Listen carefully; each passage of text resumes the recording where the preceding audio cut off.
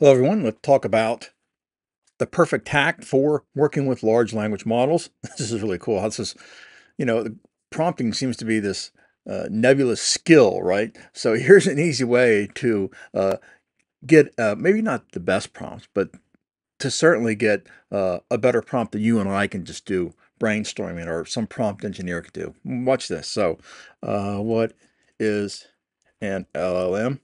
What's a large language model? Great. So a large language model gives us a bonus. Um, Here we go. Here's the hack. Ready?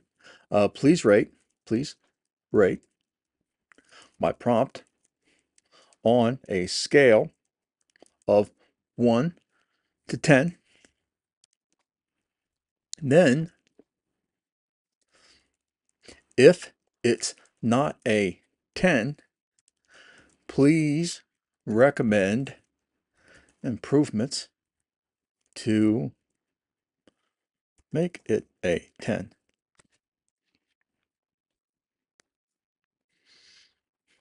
Suggestions to make it a 10. To get a more precise and useful answer, especially with a model like ChatGPT, it helps to give context.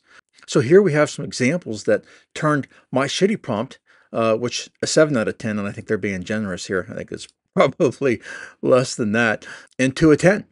So check out that hack. You can use this hack with anything.